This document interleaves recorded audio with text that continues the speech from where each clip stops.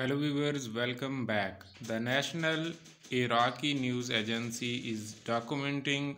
part of the official announcement of the launch of the eDonate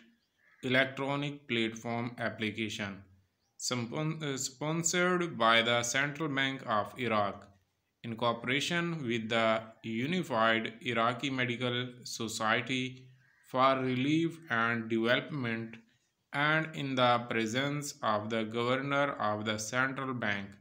Ali Al-Alak, and the director of the non-governmental organizations department, Ashraf Al-Dahan, and the governor of Amber Ali Farhan, and representatives of the banking sector and the Association of Iraqi Private Banks.